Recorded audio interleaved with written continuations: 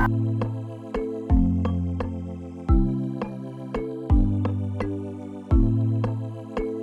viewers.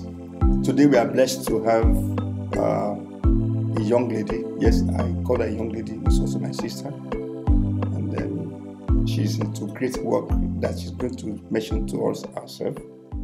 Her name is Yemi Adamolekun. She's the executive director of Enough is Enough Nigeria. I'm going to ask you to introduce yourself to our viewers. Yemi, God bless you. Please go ahead. Good day, Mr. Nero. Hello, everyone. My name is Yemi Adamolekun. I lead a team at Enough is Enough Nigeria, where we work on governance issues in Nigeria. The whole objective is to educate citizens on their rights and responsibilities so they can demand better governance outcomes. That's what I do as a job, but as a person, I'm a nation builder. I'm a child of God, loved by my parents and family, and one that just fundamentally believes that the fact that we call ourselves, or I call myself, a daughter of the Most High, that must mean something in this day and age, especially in a season where the world is very confused, seeking for answers and trying to find something magical. So people are changing their gender, they're changing I don't even know, they're doing all sorts of things in an effort to find themselves.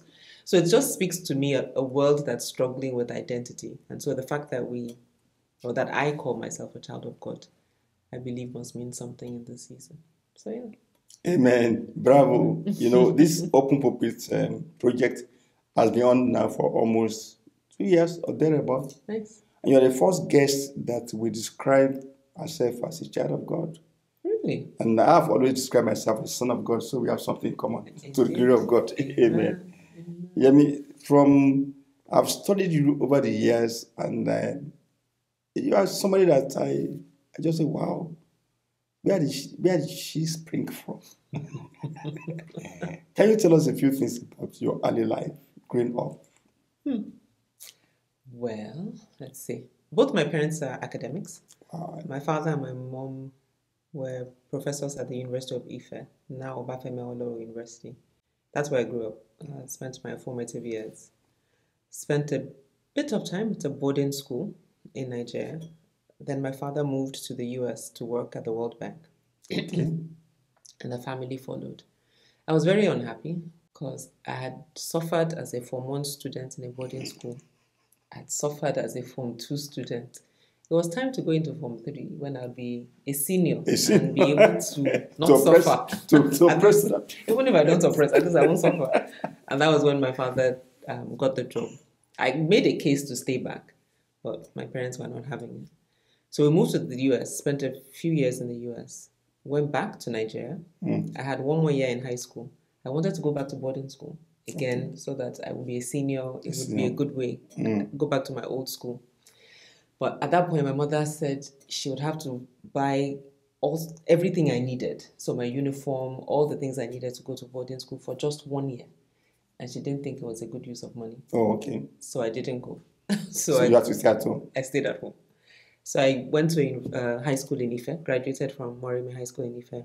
Of school. And because I grew up in Ife, I decided not to go to the university. So I did not apply to Ife. I applied to University of Lagos, got in. Of school. Started my university career there. Did a year, but then the university went on strike. My father was still in the US, so I came back to the US. Graduated from the University of Virginia.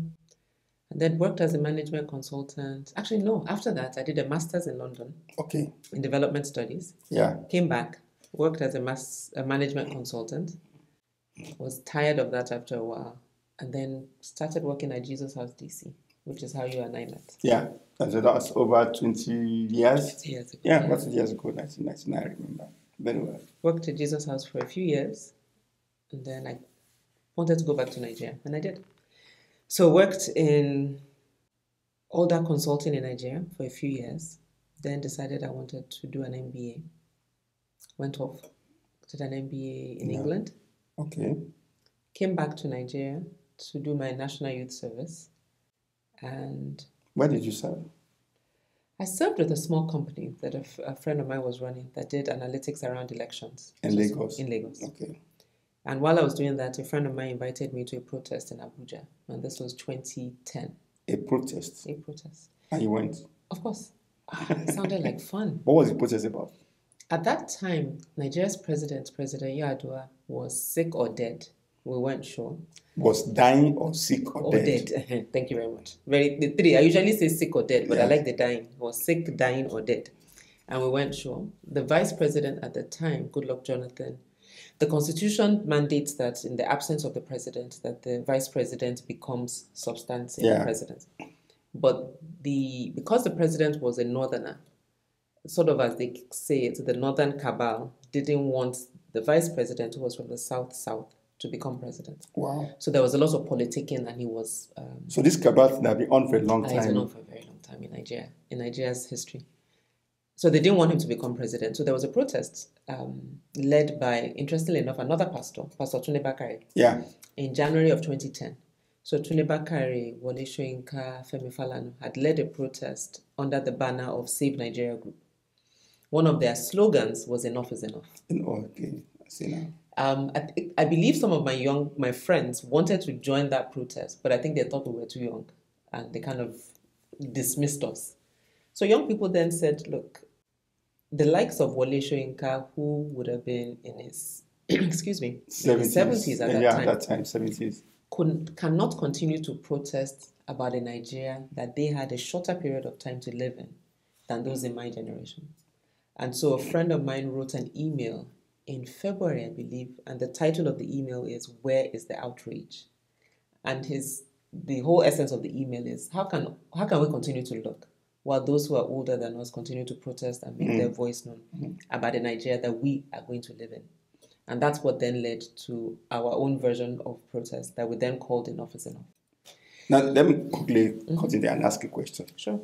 Why did your friend invite you to that protest? Why you in particular?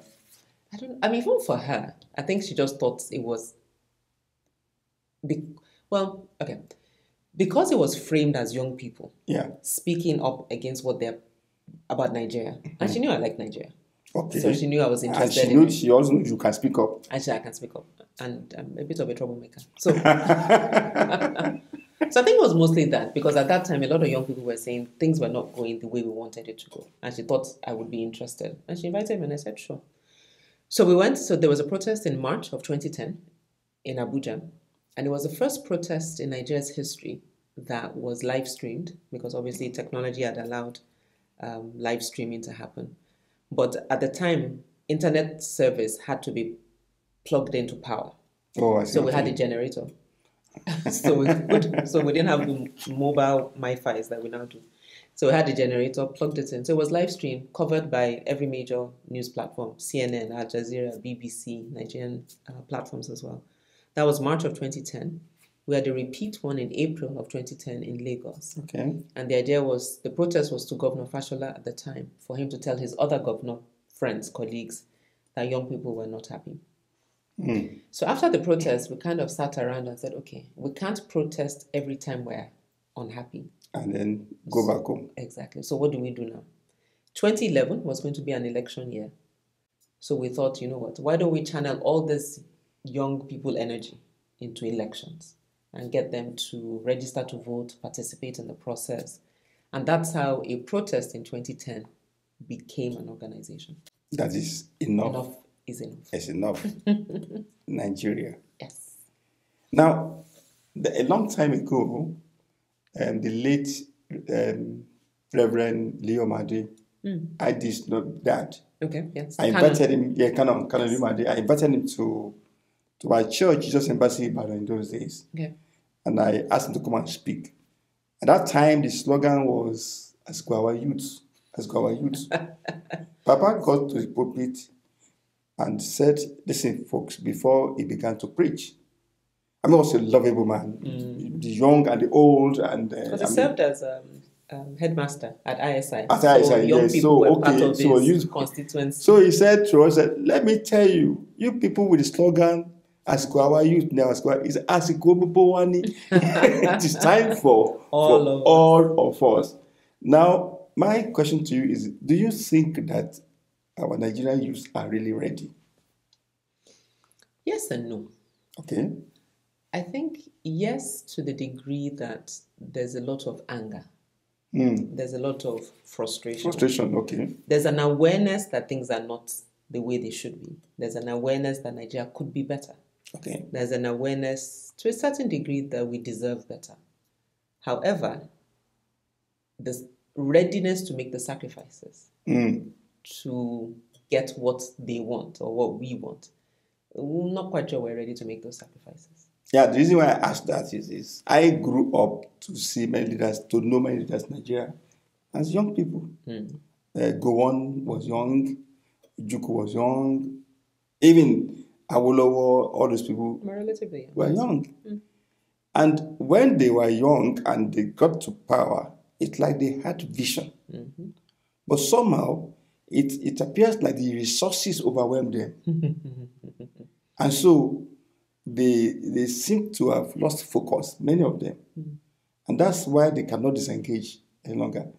Are you saying, or do you think that if the youth get there today, won't history repeat itself? I don't believe so. I mean, Tinubu, I think it was Asiwaju Tinubu that says that power is not served a la carte. That you don't serve power on a platter. And you say, oh, Pastor Nero, would you like some power?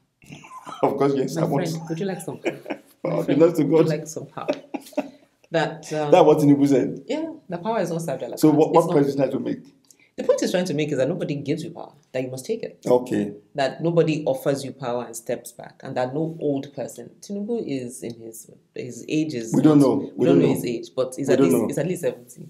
Actually, well, he just celebrated 60 something. Anyway, he's an older man. Okay. His age is unknown, but he's older, and he's also not healthy.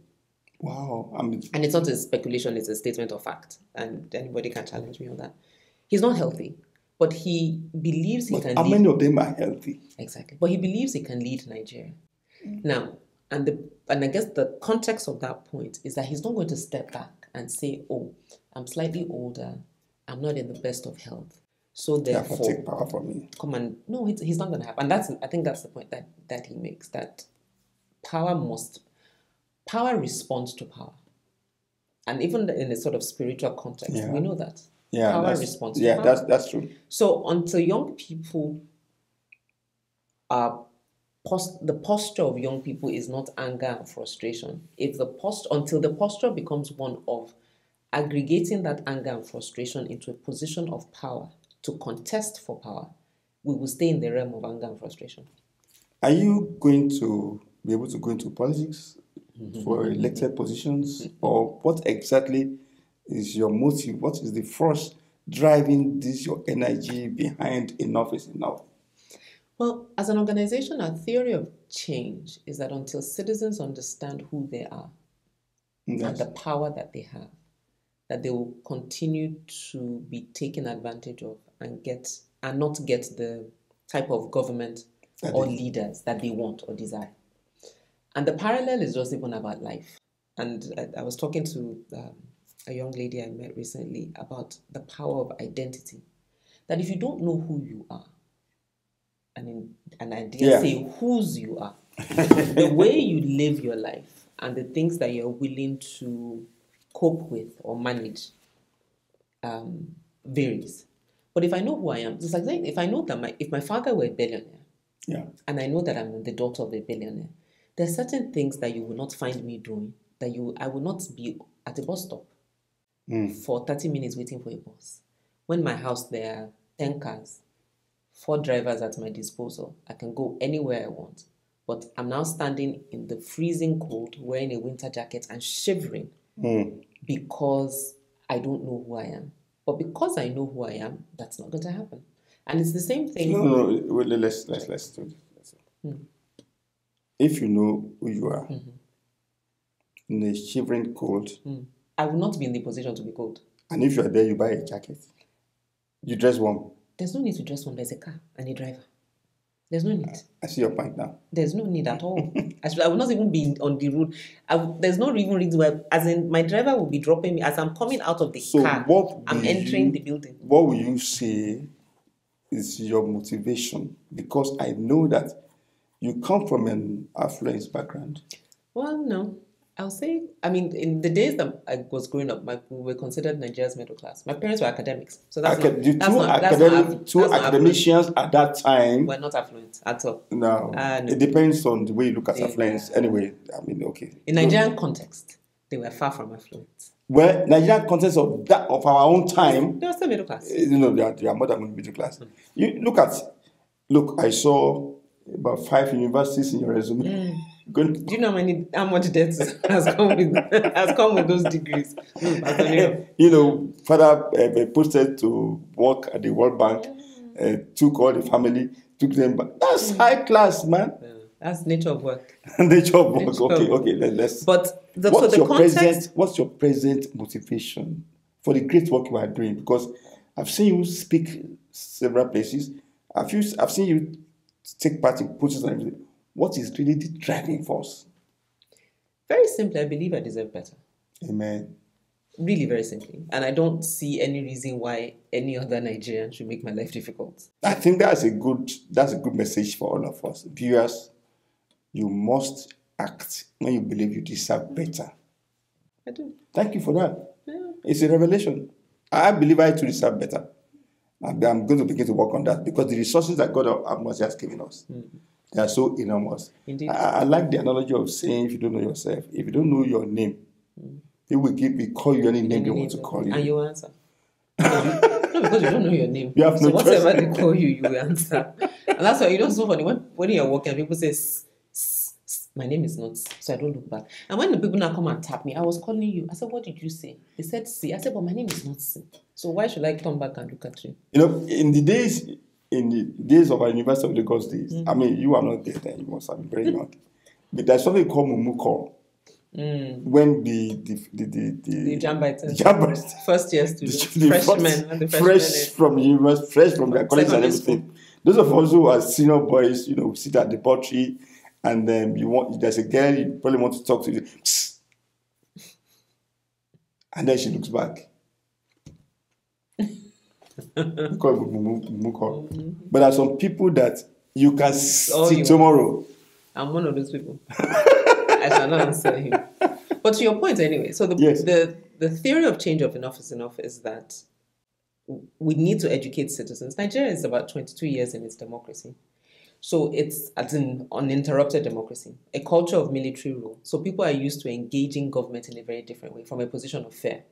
So the idea is that if people don't understand that in a democracy, you have the power. You have the power to hold your leaders accountable. They work for you. They are your servants. So that if we educate Nigerians to know that the power dynamic is in their favor, then they can make better choices to demand better. How do your parents feel about your activities? My father didn't get it initially because, as you said, he had spent money on an education that I obviously was not using. My first degree was in math and economics. So now I am doing protest. He didn't really get it. But you have a master's degree in protest. I have a master's. But the interesting thing was, when my father was a student at the University of Ibadan, he was a student activist. He was one of the young Awois, so followed Obafemi Awolowo's action. Of course, and Naku doesn't fall far from history, so I understand that. So I think he's come to terms with what I do and how I do it. My mom unfortunately died in 2002, so she didn't get to see this part of my life. Your siblings? My siblings just want me to be safe. Okay. But I think they get it at some level. But I think they just worry about my safety more than anything. You said your siblings are worried about your safety. Mm-hmm. It's not only your siblings. Mm-hmm. All of us are worried about your safety. In fact, I commend your courage, your boldness. How are you able to? You're not afraid of what's going on? You are not afraid for your life? Honestly, no. Are there dangers that you have sensed? Have there been threats on you from any quarter? I mean, I've gotten interesting phone calls. There was a protest we had 2019 for Yele Showore, who was starting a Revolution Now campaign. He's been held in Nigeria. His family is in the US. He's been held in Nigeria since August of 2019, which is coming up to 2 years. It's in Nigeria. He's still in Nigeria. He was in jail till December of 2019. So he's been out, but he can't leave Nigeria. He can't leave Abuja, in fact. But in November, I believe, we had a protest in Abuja. And I had recorded mobile DSS or mobile policemen smashing the camera of a journalist and beating up a journalist. And it was on my phone. Oh. And as I was walking away from the place, a truck of more Secret Service or state security service, I guess they're Secret Service, another truck of them came up. As they came up, there were some that had seen me record it. So they started shouting, her phone, her phone, her phone. So they stopped, collected my phone, manhandled me, flung my phone, and basically took my phone, long story short. Wow. Manhandled me, but I mean, they didn't arrest me. So yeah, it's been interesting, but no, I mean, it's Nigeria. Well, I know that if God has given you a vision or a passion, He will also give you the boldness for you to do for sure. Well, what you've got to do. Sure. Let's talk briefly about the hashtag #EndSARS protest. Were you involved in that protest? Yeah. Do you think that the protest achieved anything that was the object of the protest? So a starting point is the protest was not planned. So it wasn't... But it looked organized. It was organized, but it wasn't planned. So there wasn't anybody in the back room that had an agenda that this is what we hope to accomplish. Oh, I see. That's what I mean. So I believe it was in Delta State. There was a post on social media that a young boy was killed by an EndSARS operative, and that triggered a series of protests. We came to find out later that the boy was not killed, but what was significant about it was that there had been a track record of abuse by SARS. SARS is Special Anti-Robbery Squad, which they're supposed to be doing anti-robbery, but they will harass you, take you to an ATM, collect money from you. If they see you wearing dreads, for a lot of young tech guys, and they see them carrying their laptops, they'll say they're into Yahoo Yahoo, and just basically harass you based on how you look. They were looking for money. They were just looking for money. That's the answer. Right? So they weren't there to stop robbery. They were just there to harass citizens, and especially young people. So that triggered a series of protests against the Special Anti-Robbery Squad, SARS. It wasn't the first protest, but for some odd reason that nobody can figure out, that protest caught fire. And I think, I mean, again, to be honest, it was towards the end of a lockdown. People were tired. So it was just really an opportunity for people to just vent. And from Abuja to Lagos, Ibadan, Port Harcourt, all over the country. But as the protest then evolved, because it wasn't planned, different people started adding to. So it started off as what we could like to call a single issue campaign. So Bring Back Our Girls, for example, is a single issue campaign because it's focused on the girls, the Chibok girls that were kidnapped in 2014. But people came with so many other things. So people started adding other things. So it became a end bad governance. It became stop corruption. It became a lot of other things that was became Buhari must go. Buhari, exactly. So that was confusing the noise. That was getting government very uncomfortable. So a group of people came together and crafted what was then called 5 for 5, 5 demands that was tied to police brutality. Increase the welfare of the police or improve the welfare of the police, release protesters, scrap SARS, and all of that. But the challenge was really because the spirit of or the intent of government wasn't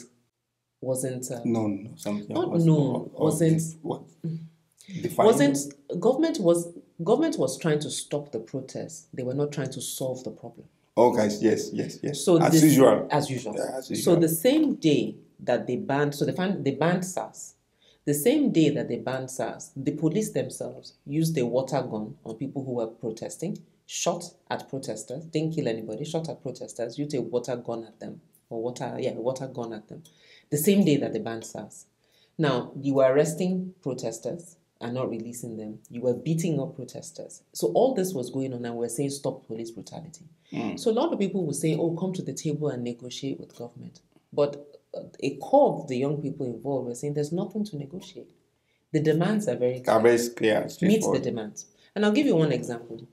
As part of government's response, they asked every state government to set up a judicial panel to listen to people's complaints. The National Human Rights Commission of Nigeria also set up a panel that was going to be based in Abuja. Okay. And they invited different people to be part of the panel. They invited me to be part of the panel. Now, I had wanted to do it, but then people started talking about the fact that the National Human Rights Commission does not have a governing council. And without a governing council, the decisions it makes might not be legal, might be contested in court. President Buhari came in 2015. The National Human Rights Commission had not had a council in 5 years. So a very easy, low-hanging fruit would be what? Give the commission a council. Yeah. This was last year. The commission wasn't given a council until 2 months ago. So at that time, when I wanted to sit on the council, I asked a law firm, Olaniwo Ajayi, to write me a legal brief. Bye-bye. His son, Konya Ajayi. Oh, I see. His father is late now. Oh. I asked... Those have been activists yes, in those exactly. days, yes. So I asked Mr. Konya Ajayi to write a legal opinion on what he thought. And he said he didn't think I should do it because I would waste my time. And the government can literally turn around and say none of the decisions are binding. So I think that was just to give an example of if it was really a government that was trying to solve a problem, you would have given the National Human Rights Commission a council immediately. It doesn't cost you anything. But do you think the government really knows what they need to do? Oh, they do. They're just not interested. Oh, okay. So the question now is, what hope Nigeria? Because a lot of noise we are hearing here, Dua wants to go, Biafra wants to be reactivated. You know, they've just arrested Nnamdi Kanu today. Really? Yeah, Interpol. They're working with Interpol, so he was extradited to Nigeria, back to Nigeria as Sunday. So they brought him out today, and he would show up in court on July 26th or so. How did that happen? I'm sure they set him up, and I'm sure it's probably someone close to him that set him up. Well, that's kind of somebody close to him. Probably, and because it needed to be somebody that would know his movements, that would be able to tip off the security. But it was outside the country. So that's why Interpol helped the Nigerian government. So that's why they brought him back. So I think it was probably Interpol that arrested him. So what hope Nigeria? What hope Nigeria?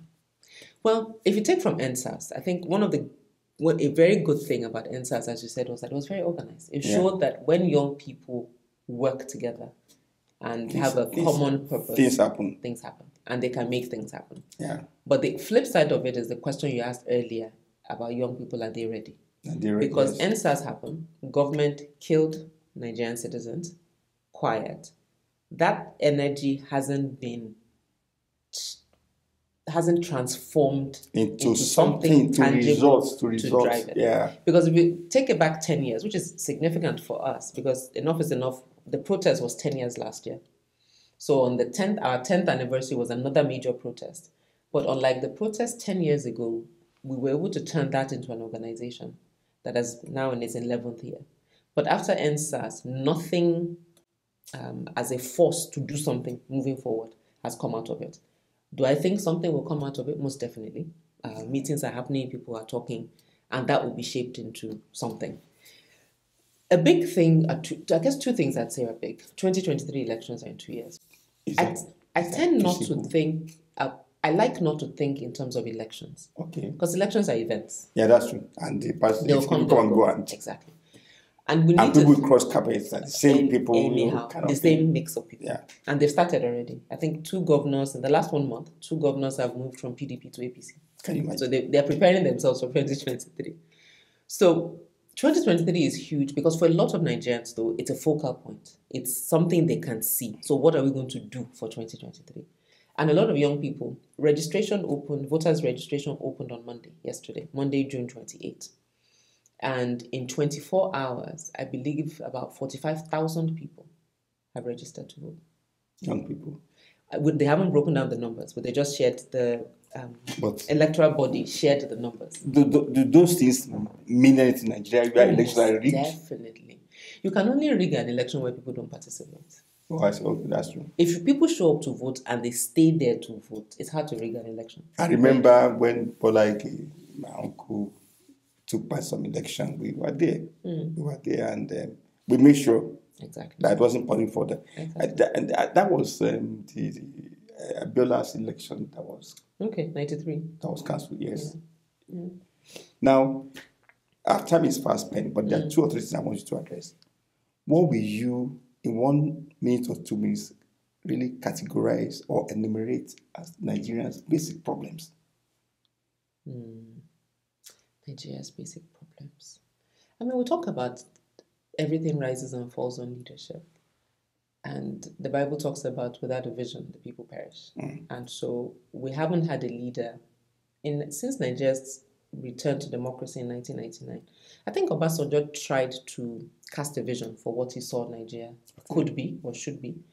After him was Yar'Adua, no vision. After him was Goodluck Jonathan, no vision. And this, of course, are my personal opinions. And now we have, what's his name? Buhari. Serious vision. No vision. President Buhari is sleeping while working. So it's been a problem to find someone that can cast a vision for the country that gets people energized and excited that I am in Nigeria and this is where we're going. Now, beyond that, and that's at that level, beyond that, over the years as well, our values have broken down. So people's sense of commitment to their neighbor or their commitment to themselves. Or commitment to values. But values is, again, tied to your identity. What do I believe is valuable? What do I believe is important? Valuing my neighbor's property, valuing my neighbor's life. Because over the last 1 year, we've seen an increasing amount of killing, and that's human. It's not the human beings killing themselves. It's not an animal. It's not. It's a Nigerian killing a fellow Nigerian. So we've seen a lot of that. And then, in my opinion, we've also seen religious institutions, especially, I won't speak to Islam, but I will speak to Christianity. And I'll see religious institutions not carry their weight. And I say that with all sense of responsibility. Yeah, I share your view. I share your opinion. Because at the heart of our faith is love. And at the heart of our faith is Jesus who came as man, who was also very particular about social justice. So it doesn't make sense to me that we profess a faith that's anchored in love, but yet we see so much injustice, but we're quiet. So much injustice, so much demonstration of wrong priorities. Exactly. In a nation that is striving for so many things. Exactly. No good hospital, no social amenities Structures. And then many of the churches are displaying kind of affluence. That makes you wonder. So, and I think that ties into the soul sense of values. What is important? What is important to us? And there's a common joke in Nigeria that says, if on Mondays, every member of Redeem is not, because as I say, in a corruption value chain, there's a Christian in that value chain. Yeah. There's a tongue-speaking, Bible-quoting Christian in that Hallelujah shouting. Hallelujah shouting Christian in that value chain. Because it's a process, it involves people. So if on Mondays, members of Redeemed Christian Church of God are not part of that value chain, on Tuesdays is Winners, on Wednesdays is Anglican Church, on Thursdays is Baptist Church, on Catholic. Fridays Catholics, on Saturdays is the MFM, on Sundays is all of the above. The white garments. If on every day, the number of religious institutions that we have choose to do what their faith professes, or what our faith professes, that there's no way Nigeria won't see the difference. So I think for me, in terms of problem is that as leadership, yes, from a political perspective, but from just a simple being human, loving your neighbor, loving your God loving your neighbor as yourself, and loving your God with all your heart. If we actually just did that, we would see it would be manifest in the way Nigeria is governed. Because let's not forget, even in private businesses, the way they run, the way we treat people, that has nothing to do with government. It's all individual. Yeah. I remember before I came to the US, I was going to go for my tax clearance. It used to be 3 years tax clearance. And I went by myself, and I discovered that somebody told me that if you go to see that officer, he will write it for you. Just pay whatever you think you can afford. And as we went there, interestingly, the line was so long. In front of him? Yeah. Interesting. So we had to queue to bribe. Oh, wow. Shamefully. And I just turned my eye. I saw the official window. Empty. And you went there? I went there straight away. I paid the amount I needed to pay. It wasn't even much. And I left early and I went to my office. I sat down. I almost wept that day. That how has Nigeria come to this? Everybody believed in that negative value system. And that was then. Imagine how much worse it's gotten. Because the thing is, whatever you celebrate, you amplify. And unfortunately, what the church indirectly and then what society has done over the years is celebrate shortcuts. Is celebrate us doing the wrong things to get ideas. So that's what gets amplified, and that's what people... So when you do the right thing, people talk about it all the time, especially people who are small business owners, that they feel that they are penalized for doing the right thing. Oh, not just doing, for speaking the right thing. Even inside the church, you are penalized, you are relegated, you are victimized, you are called all kind of names, and then they try and label on you rebellious person, But the thing is this, I'm happy I'm discussing with you because you brought this Christian thing, Christian value into it. How are you surviving as a Christian in this holy body of demonstrations, meetings, etc.? I went to media at the time. The atmosphere was intense. I mean, it was dense. You could feel the spiritual heaviness. That's one of the reasons why I stopped practicing Nigeria before I left Nigeria. Really? Yeah. Are you able to cope? Are you able to cope? And just as you said at the beginning, I guess when God gives a vision, he makes provision. For this season of my life, I'm quite clear that this is what I'm supposed to be doing. Amen. And God has been kind in making it possible. So he makes it easy. So there's ease in what I do. It's not that it's easy, but that there's ease. And how do I cope? I honestly don't think about it in those terms. I just get on with the work that I need to do. It's a calling. Thank God for his mercy. It's a calling. God called you. So finally, Yemi, what advice will you have for our people out there? I mean, the suffering that's going on in Nigeria, the suffering that the kidnapping, or kind of horror, so to say. What advice do you have for people out there? It affects all of us. I think for a lot of people, there's a sense that it's in Nigeria, it's distant. But for a lot of people, you still have family members, you still have friends in Nigeria. So especially for those in the diaspora, there's a responsibility that you have to pay attention.